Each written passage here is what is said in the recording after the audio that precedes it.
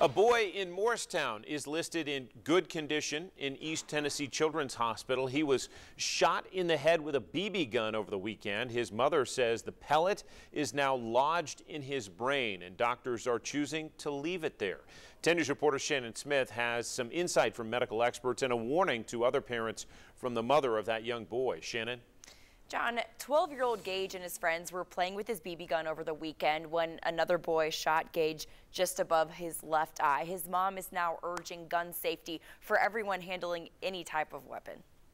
12-year-old Gage of Morristown loves football, but it's a game he won't be able to play any longer. On Saturday, another child shot Gage's BB gun over his left eye. His mom says it broke his optical bone and the BB stopped in the center of his brain. It's still there.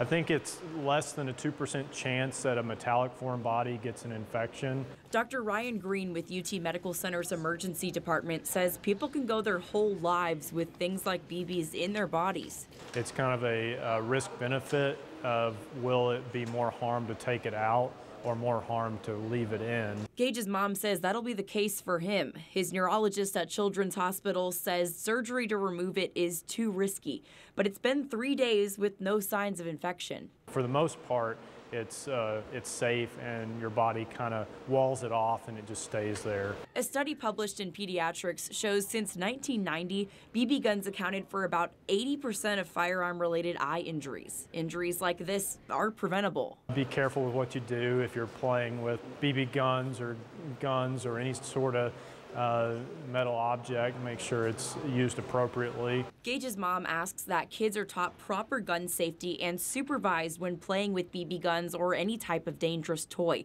She says Gage is up and walking around now, showing emotion and talking for the first time in a few days. The whole family is grateful for the support they've received from friends and from strangers. Gage did not lose his eyesight, which is great news. He will be spending New Year's, though, in the hospital. He is on seizure watch, and it will be a little longer until he can go to his home in Morristown. John? We wish him well. Shannon, thank you.